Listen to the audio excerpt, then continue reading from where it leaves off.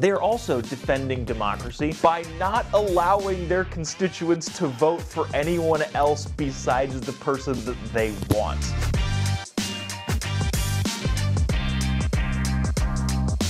The defenders of democracy, the Democratic Party of America, not only taking their opponents off ballots and arresting them, but ensuring that the one candidate that they want is the only one that is on the ballots. Yes, in addition to taking Donald Trump off the ballots in Colorado and Maine and attempting it in several other places, they are also ensuring that Joe Biden, the decrepit 81-year-old president of the United States, is the only Democrat that appears on ballots in certain states. Defending democracy. It's democracy if we tell you it's democracy, but not if we do things that are anti-democracy. This is from ABC News. Not only are many of President Joe Biden's most high-profile Democratic challengers having difficulty making a dent in the national polling, they're also running into a snafu in their efforts to get on the ballot in the first place. Representative Dean Phillips, author Marianne Williamson, and progressive commentator Cenk Uygur have encountered roadblocks when trying to get onto the ballot. Just get on to the ballot. Specifically in states like Florida, Tennessee, North Carolina, Massachusetts. In other words, the party that is so just defending we love democracy. Not only is kicking their opponent off the ballot, arresting several of their political opponents, and putting them in front of Trump. By the way, Trump is in court twice this week. He was in court yesterday, and I think will be in court either today or tomorrow on two different things, literally the same week of the Iowa caucus.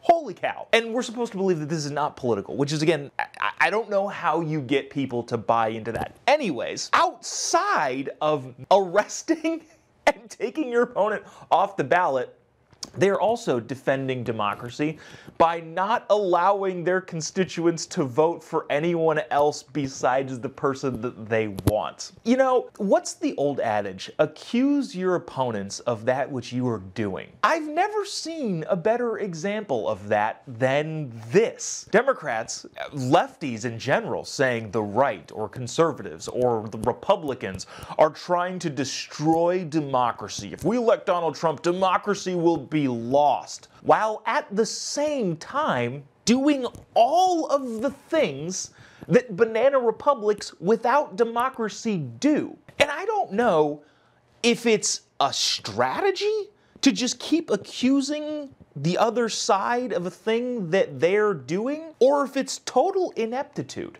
I genuinely don't know. I know for a fact there are people in my own life that have said things or posted things that make me understand, oh my gosh, you don't get it. If you were looking at this as objectively as possible, as, let's just, for example, Alan Dershowitz is, lifelong Democrat, voted for and worked with Obama, will vote for Joe Biden in the upcoming election, saying, hey, the whole Trump indictment stuff is a bunch of crap and looks like a political persecution. Sorry, prosecution, but also persecution works too.